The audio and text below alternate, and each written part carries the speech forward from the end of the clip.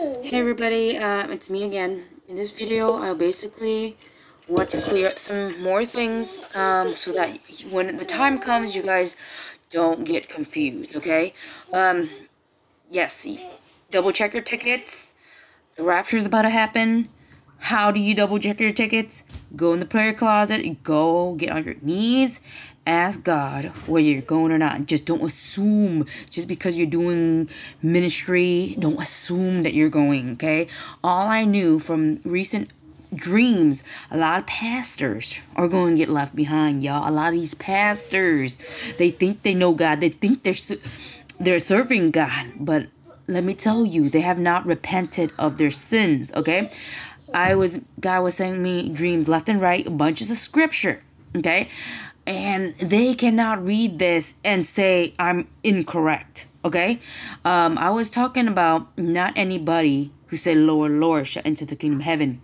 Okay, these men were, have we not prophesied in your name, cast out demons in your name, done miracles in your name? And I was telling them, without the Holy Spirit, without born again, they are not able to do this. So that means they were born again.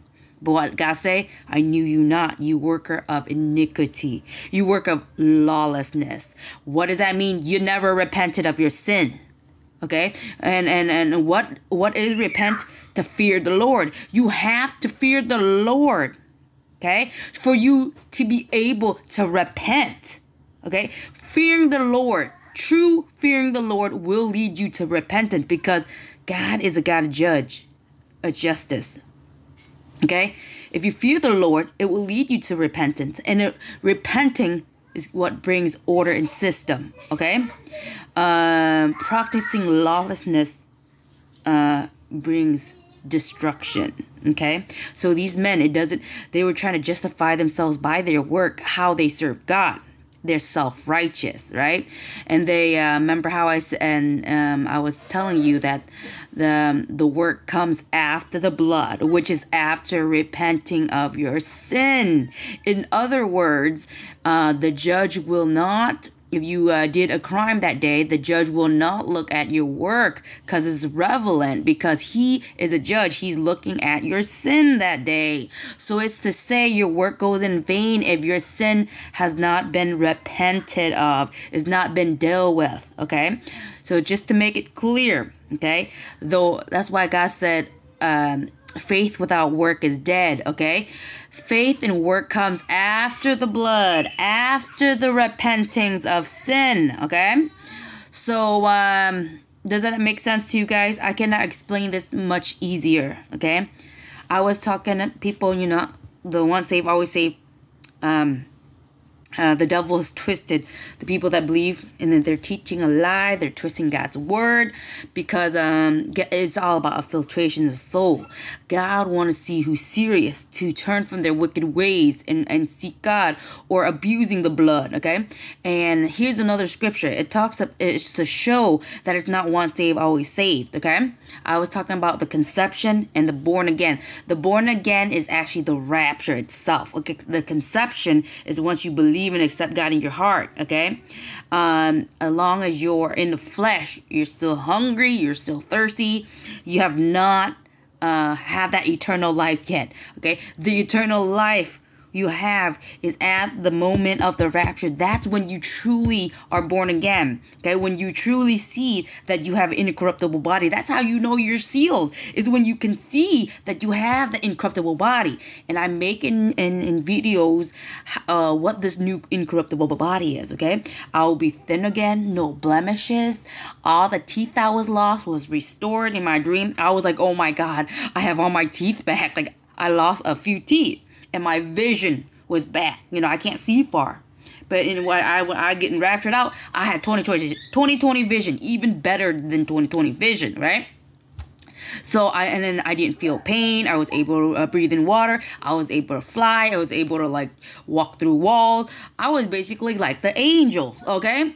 So that's why we're going back and forth, you know? Yes, we'll be in tribulation. We'll be not affected by the wrath to come, okay? And because we will not feel pain no more. The only way that you can know that you are truly born again is at the rapture, when you can actually see it on you, right? So a lot of Christian, I was talking about, out of the 7 churches, only 1 is able to escape. 6 are left to go through beheadings, okay? 6 are left. And out of that 6 church, 1 or 2 are going to be the remnant, are going to pass the test, are going to go through beheading. A lot of the rest of the church are going to rot. They are what I call reprobate. Their mind is a reprobate, okay? God was saying the one sin that's not forgiven man was a blaspheme against the Holy Spirit, is to not fear the Lord. So reprobate is a mindset of working lawlessness and not wanting to turn from your wicked ways. Okay, that's the mind of the reprobate, right? And so that was unforgiven sin. They are beyond forgiveness, right? And if you read the book of Enoch, it says, if God didn't pardon the angels, okay, the fallen angels, if God didn't pardon them or forgive them because of lawlessness, who are you being born again? I'm not talking about the ones that are not born again or the one that's lost. I'm talking about the ones that are born again with spiritual gifts, and they repented not. And God say, I knew you not, okay? I see tons of NED people die, come back, and they were shocked that they served God all their life. And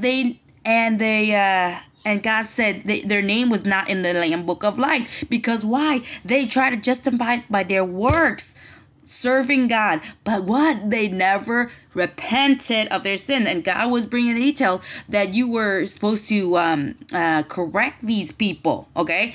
But because they were giving you stuff and you didn't want to correct them, that was a sin in itself, okay? So I'm correcting a bunch of these pastors, okay? But it depends on how.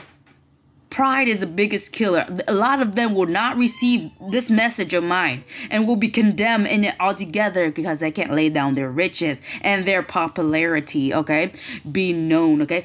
And they're like, oh, if you're so right, then why is your view so little? I'm like, what does God say? Narrow is the way that leads to life, and only a few that find it. I truly see how few this is. If 7 church, okay, these are born again believers, okay? And if 1 is getting raptured out and God's saying I'm making it, 6 of them, 6 out of 7, you know how much Christians getting left behind. You know how many Christians is serving the devil, and I'm talking about Christians. Okay, I even see people that I bring and they fall back into the world. Man, let's not get into that. But all I'm saying in this video is not once saved, always saved. I promise you this, okay? And I explain in details, okay? If you believe in the way I explain this, all the scripture will fall in order if you truly decide to repent, because repenting will allow you to do what? To see and hear the truth. The speck in your eye is sin, okay? A lot of people are reading scripture, but they're not seeing the scripture, okay? They're like, oh, you don't have to repent, and you're sealed and you're good to go. If that was the case, why does God say multiple times in Revelation and throughout the book, and all the disciples say, repent, repent, make your way straight, okay? Repenting is the blood. Okay, whoever overcome the blood and the flesh, who overcome their sins and the work that I ask you to do according to the Bible. That's why God said, whoever doeth. You hear my saying, you doeth. God saying repent. Are you repenting? Are you overcoming your sins? Okay, the fear of the Lord is this to repent. Okay, people don't fear the Lord. That's why they're not repenting of their sin. Because if they knew God has all the power, because I think God's so nice, God wouldn't do that. That's what the angel thought. And they played around with his blood before the fallen angels. There wasn't a place called hell. Right? They think God's so nice and God would never punish them. And then they tried God. They want to see how far they can go with sin. Okay. And so they went so far and they can't ever come back. Let's put it that way. You don't want to be among those people or the fallen angels, okay? And the once saved, always saved. I promise you, they will get left behind and they will go through beheading, okay? A lot of them, let me tell you, okay? Yeah, so what I'm trying to say is, is truly not once saved, always saved, okay? God says, repent. They repented not. They don't run to repent. It means they don't want to turn from their wicked ways. They don't have the fear of me. And when I bring judgment, let's see if they fear me or not. That's what God is saying. And so God says, repent and I will restore you. They repented not. Okay, repent. John said, repent. The water baptism represent repentance onto sin. Okay.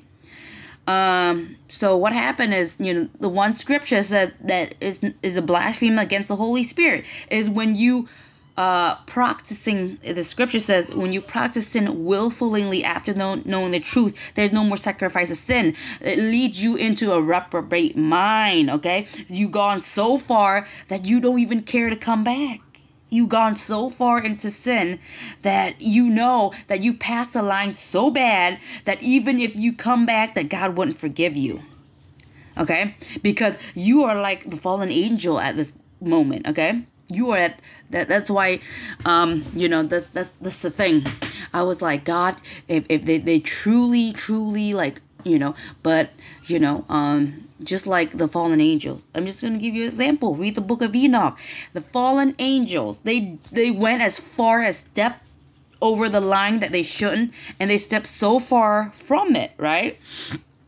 And once they live it up and have basically they live it up and have all the fun that they did, and when they were ready to come and repent, they were crying, they were repenting, they were asking Enoch to intercede. They did all the stuff that a normal person would pray. And then what was happened?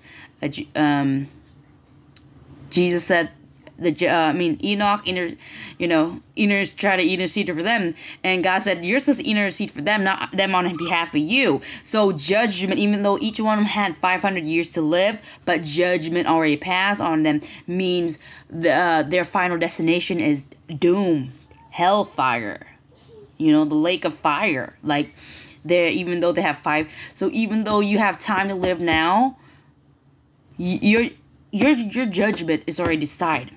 Okay, but at this moment, if you have been the once saved, always saved, are in definition a hypocrite. Okay, you just don't know how hypocrite you are. Okay, but all I'm saying is, at this moment, try asking God for another chance. If you know that you passed the line so far, the only thing you can do right now is cry to the Lord and cry like your life depends on it, right? Ask for another chance. That's the only thing you can do.